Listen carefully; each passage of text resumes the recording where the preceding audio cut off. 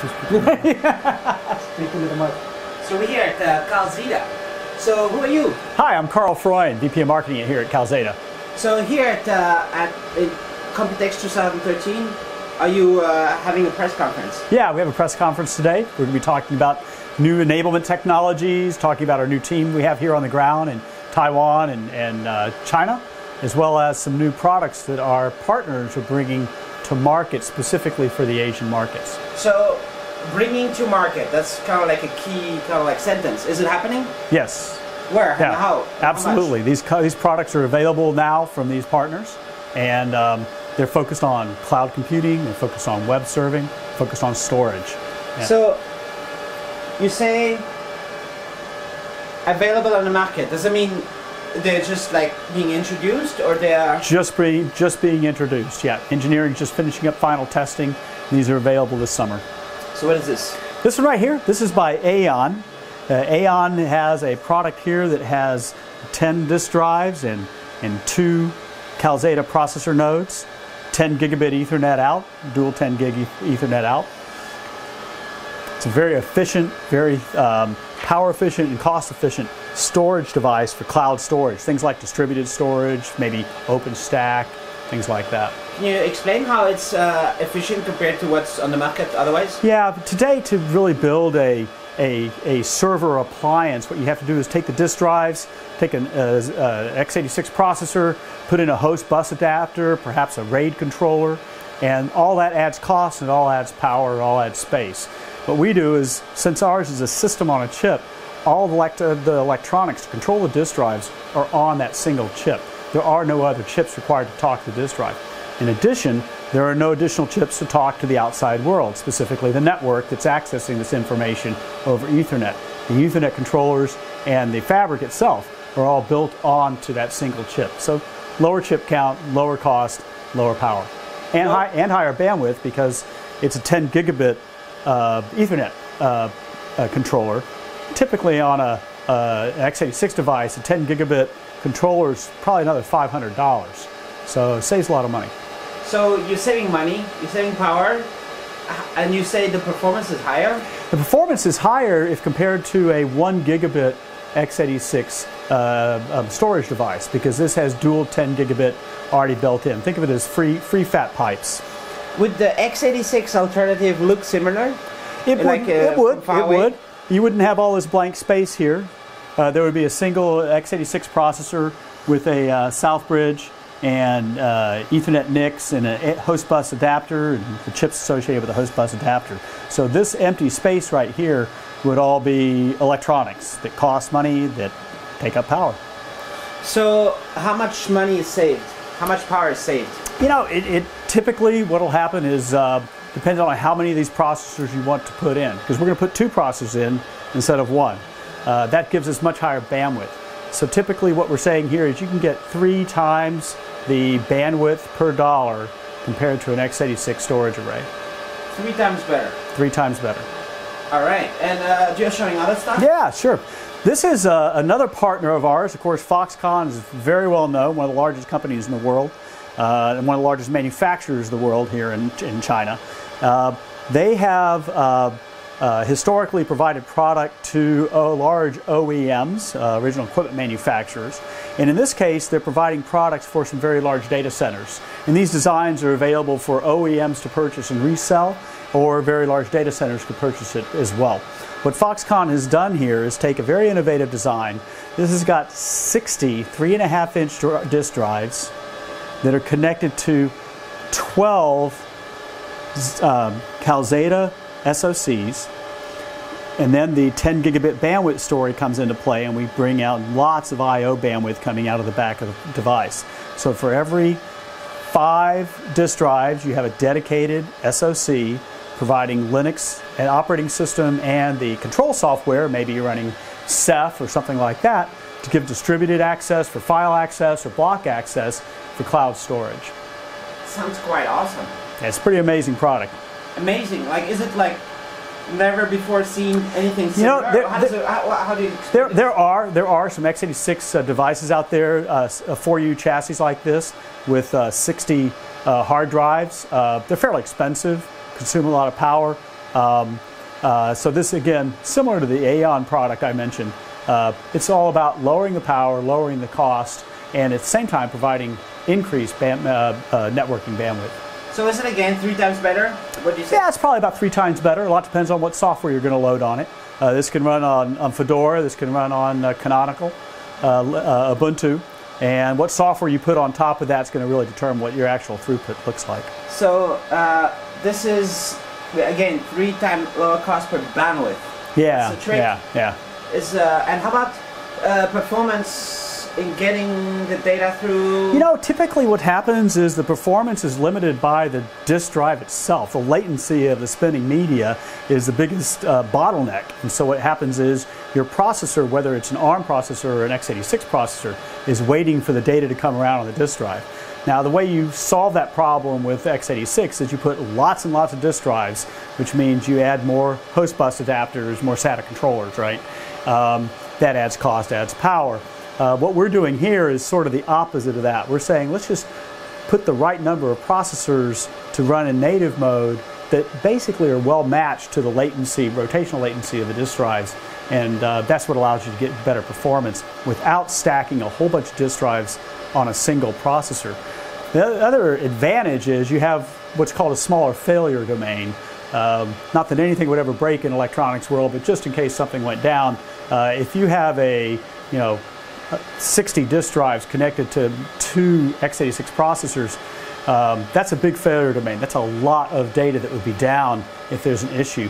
Here, the failure domain is 1/12 that, because I'm going to have 12 of these processors for every 5 disk drives. So what you're enabling at Calxeda is, if we walk over here, it's it's a whole new bunch of customizations that happen, right? That like people can start like being clever about stuff, right? Yeah, they really can. I mean, we have different ways of working with customers. We can take our standard cards and simply bolt them together, put them onto a system board, and be able to get a product to market very quickly.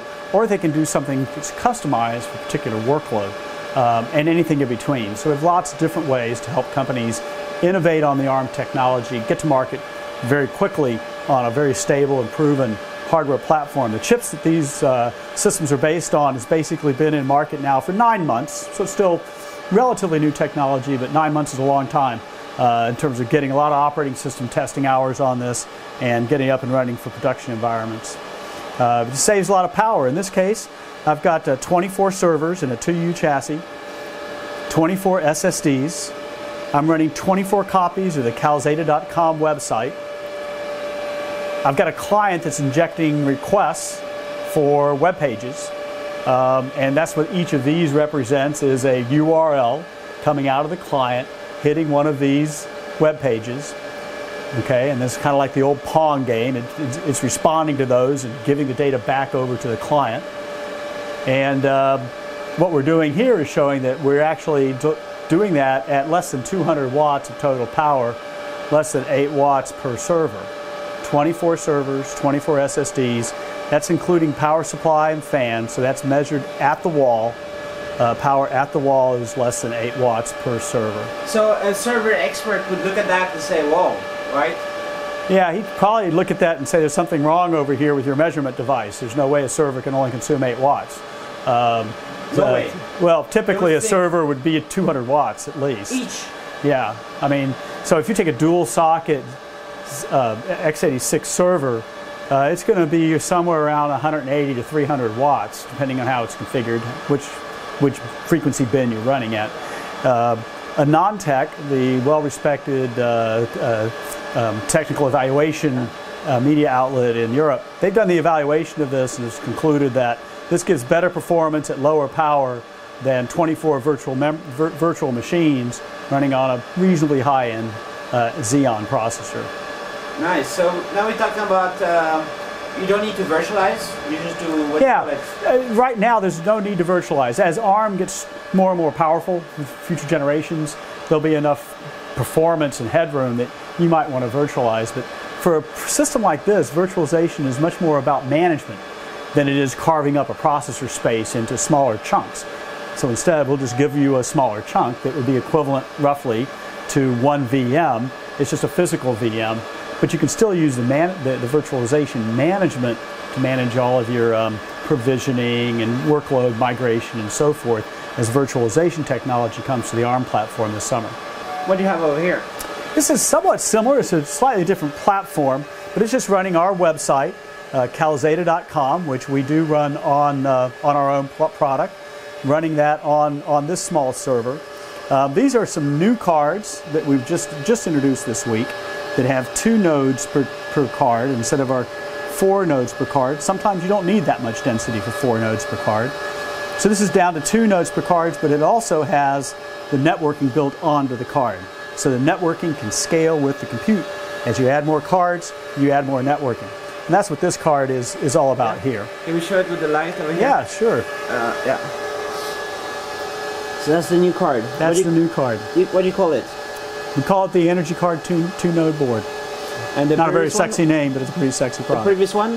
Yeah, that was the 4-node board. All right. Both called Energy Card. And again, the difference here is I've got these two transceivers on the back, so I can plug that directly into a 10 gigabit, 1 to 10 gigabit Ethernet. So that gives you think of this as a 2-node, 2-socket server, right? So instead of a 2-socket server being in a 2U chassis, you've got everything you need right here, from baseboard management control to Ethernet to quad-core processors, cache, and on the back, I've got the SODIMM, so I've got all the memory. So all the memory, and because it's only 2 compared to 4, does that mean it's cheaper, or? No, you know what? It's probably about the same price per node. One of the advantages of this design is I can also run the SATA directly off these connectors. In the old design, as you see here in this photograph, the old design, which is still a very nice design, the SATA is connected via connectors.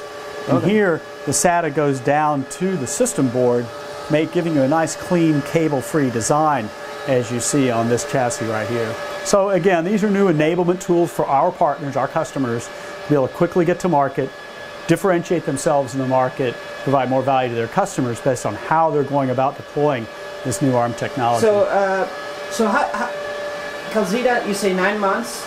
Yeah, we've been shipping this for about 9 months. So what's it called? How many people using this in the market? We've got roughly 100 people right now testing this, and about a dozen people preparing to deploy it in production. Dozen people preparing to deploy? Yeah, deploy in production by the end of this year. And that could mean a huge amount of servers? We certainly hope so.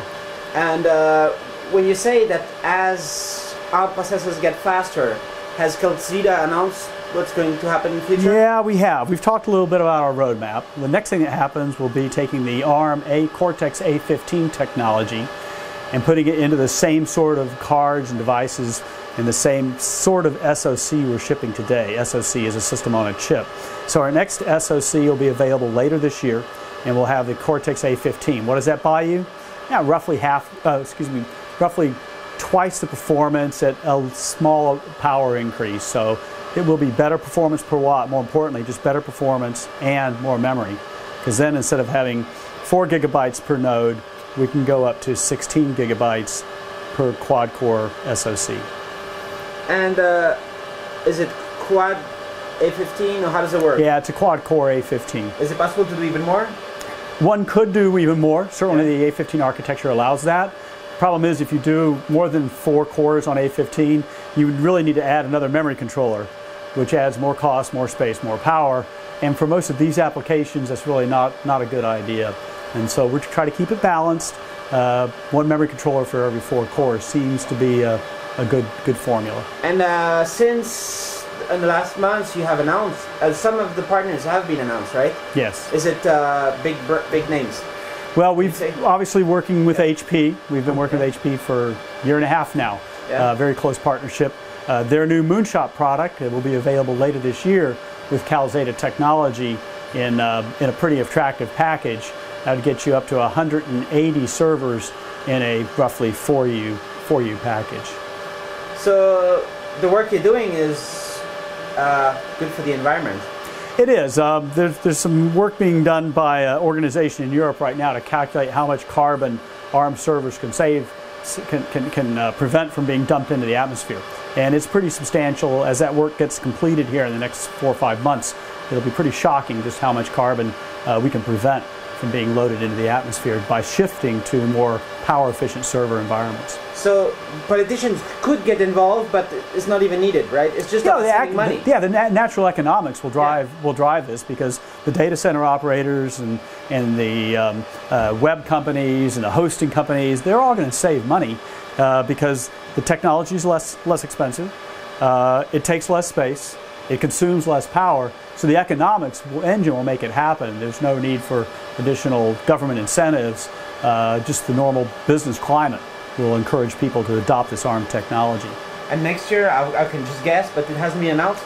The year after, there's the other announcements, like the A57. Yeah. We'll do. We've announced that we have an A57 license. One of the first companies to get an A57 license, and our A57 product will be available next year.